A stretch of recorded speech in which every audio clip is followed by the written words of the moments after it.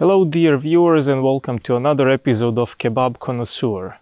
As I was riding my motorbike on this gloriously sunny day through the English countryside, I stumbled upon something really cool. So if you can see behind me here, there is some kind of a warehouse and it says Allied Forces Unit 1. So let me show you what it's all about. Here it seems to be some kind of storage space, partly for the US Army vehicles, so we can see a military truck there, some kind of a personnel carrier, and then in the back, I'm not sure if you can see it, it seems like some kind of cannon and artillery piece. So yeah, it's very Americanized. However, the coolest thing of them all is right here, which is an actual tank. So yeah, you can come here, have a look at the actual tank, you can touch it. I'm not sure if you can climb into it, but yeah, it's a very cool thing. Not your typical introduction to a Kebab Connoisseur episode, but you know, whenever I find something as cool as this, I'm always happy to show it to you. As you know, my channel is not solely about kebabs, but also about travel and education as well. So yeah, this is it. So off we go back onto the bike over there, and we'll continue our journey towards somewhere. Yeah, then when I get hungry, I'll try to find where the nearest kebab shop is. Luckily in England, it's never too far away.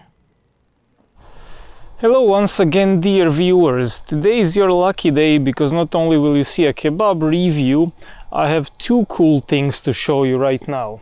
I'm here on River Severn, which is a river separating southwestern England from Wales, and I'm standing on the corpse of a ship. So I read a bit about the history of this place, and they basically say that this river used to erode the land here, and then to protect the land they used to bring old unwanted ships. They would let them fill with soil and whatever, although these parts seem to have been concreted as well, and then that created a barrier over time and stopped the erosion. It is very windy here, as you might see or hear, and yeah, let me just show you how exactly all this looks. So there's a couple of old ships here, as you can see. That's one ship, another where we are just standing, and then there's a handful of ships over there as well. So yeah, this is River Severn. Well, at least that windmill in the distance is having a good day with so much wind. So yeah, this is the second cool thing I can show you in this video. Hopefully the third cool thing will be a kebab. So I'll see you soon when I find a kebab shop to review. Hello dear viewers and greetings from Dursley. Now your first question when you hear Dursley is where the hell is it? Well, it is a small town or even a village northeast from Bristol. So basically this was the closest kebab shop I found to the ship cemetery. And right behind me there is Kingshill Takeaway. So I suppose that Kingshill is a part of Dursley. And luckily it is working, even though it is just slightly over 3 p.m. today. You know, lots of kebab shops only open at 4 or 5. So yeah, let's go in, let's grab a kebab, probably review it somewhere here. There is a bench over there which looks nice. Unfortunately, there's loads of screaming children around here as well, which is really annoying me. We'll see. But yeah, first things first, let's grab a kebab. Oof.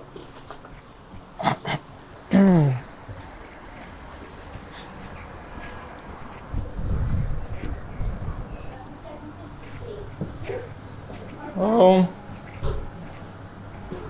hi there. Can I get a large mixed doner? Large mixed kebab? Yes. Yeah. Oops. Salad? All salads, sauce, chili and garlic. Yeah. Anything else? No, that's it. That is $8.94. They pay with card? Yeah, sure. Thank you.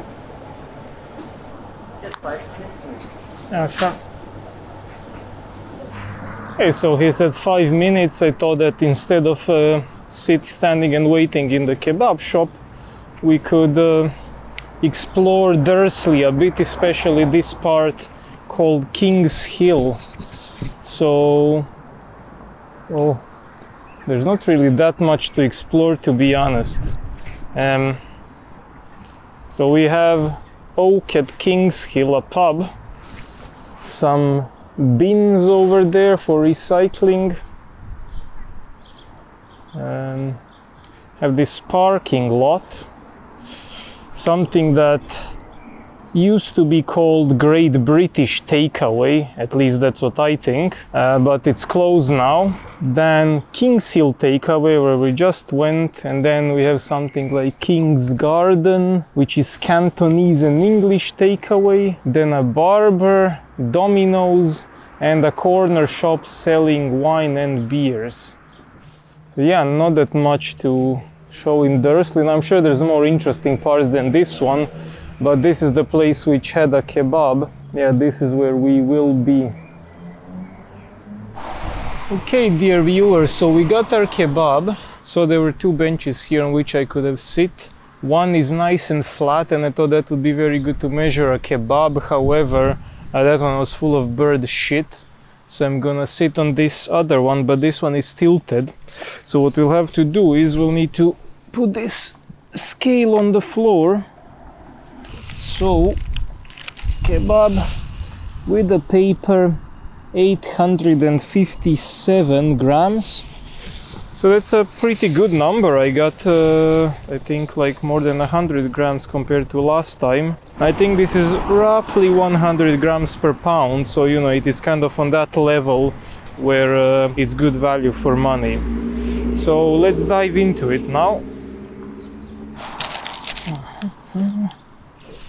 Okay, so I guess a positive thing about this bench is that I can put my foot down here, which means I can sit comfortably and record this.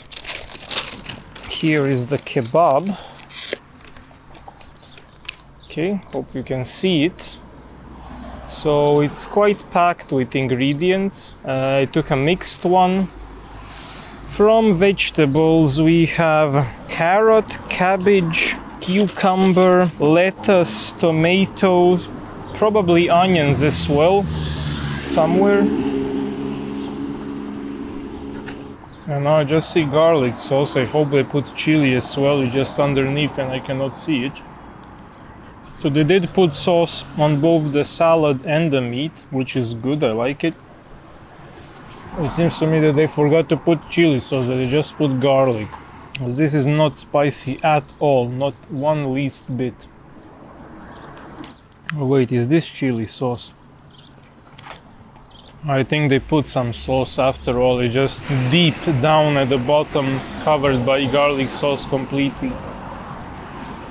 Yeah, so far so good. It seems like a solid, decent kebab. Okay, yeah, I see onions as well now. It would be very surprising if a kebab did not include onions. Now in these smaller places it's always a risk. There's not much competition. I'm not saying that all kebab shops are like this. I'm sure there's a lot of kebab enthusiasts which call kebab shops and that really pride themselves in their work.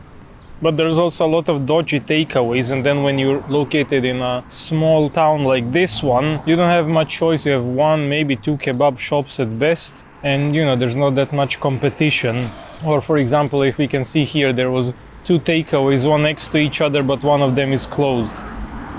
While they were one next to each other, I'm sure that this Great British Takeaway and Kingshill Takeaway were competing on taste, prices, etc. I do not know when this Great British Takeaway went under, when it closed, but since then it is quite likely that Kingshill did not need to try as hard to keep customers. In fact, I'm sure that a lot of old customers from the Great British Takeaway simply switched to Kingshill. Of course, this is just pure speculation on my side. Takeaway will be solely judged based on the quality of their kebab, but they will definitely not be judged based on the fact whether a takeaway next to them is closed or opened. We are reaching that well-known point where one finishes the salad and there's only meat and bread left. We need to continue eating through the kebab, and then at some point we'll reach that other stage where we attempt to put the remainder of meat into the pita bread and eat it like a sandwich.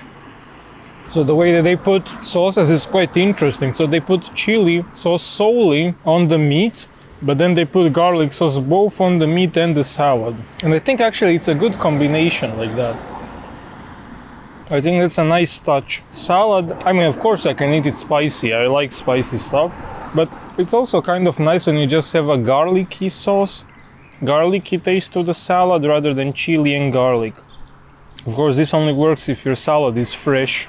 Otherwise it's gonna taste awful, but it is fresh in this case. Or at the very least, I couldn't tell the difference. Now as I'm looking down, I can see that the pita is already broken up. We'll need to bite off chunks of bread and then mix it with the meat in our mouth. Not my preferred way of doing things, but at this point I'm used to it. Now bread, it's a bog standard pita bread that you encounter in takeaways all over UK. Not much really said about it. Slightly toasted on the outside because I think they throw them on the grill. Now the name of the game is how to eat this bread without getting your fingers dirty. It's impossible to eat it with a plastic fork. It's too hard for that and the fork is gonna break. Maybe a part of it did break, but maybe I could try to eat it as a sandwich now. Now let's give it a go. I'll get my fingers dirty, but no. This must be the third time in a row, I think. I tried to eat kebab as a sandwich towards the end with meat inside the pita, and the pita breaks as soon as I try to pick it up. On one hand, this is good because it means it soaked up all the drippings from the meat, but on the other hand, yeah, you just cannot mix the ingredients the way you want to.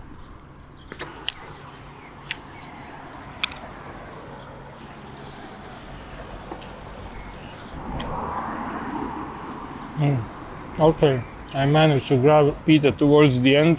It is very nice because this top is totally soaked in fat. The bottom is a bit dry, so I'm trying to dip it in the oil from the bottom. Overall, it was a solid kebab. There was really nothing outstanding about it. There was nothing really bad that I could complain about. So it's gonna get 3 out of 5. It's a bog standard kebab, as one would expect it to be. Yeah, that's Kingshill Takeaway in Dursley. I could not recommend you to actually travel all the way here just to get a kebab. As I said, it's nothing outstanding, but if you are in this neck of the woods hungry and you crave a kebab, you can definitely get it because they are solid. As I said, for this kebab I really didn't have anything special to complain about, but on the other hand I didn't have anything outstanding to sing praise to. It is also decent value for money, close to 100 grams per pound. Not quite there, but I think that's only because I took a mixed one. If you take either chicken or beef, I think you're gonna be exactly at something like 100 grams per pound. So yeah, as always, thanks for watching, and I'll see you next week in another review. So, that was Kingshill Takeaway in Kingshill Road in Dursley, southwestern England.